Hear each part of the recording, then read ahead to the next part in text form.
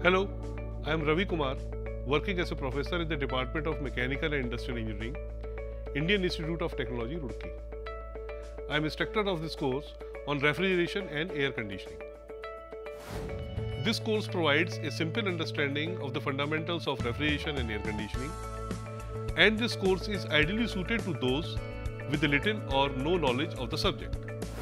The course consists of different refrigeration cycles, namely air refrigeration cycle, vapor compression refrigeration cycle, and absorption refrigeration cycle and their applications. In addition, the course also consists of the psychrometry and psychrometric processes used for the purpose of air conditioning. Further, the comfort air conditioning and indoor environment health shall also be addressed in this course. No prerequisite for this course is required. During the course, assignments will be given to you, which you will have to solve and submit back.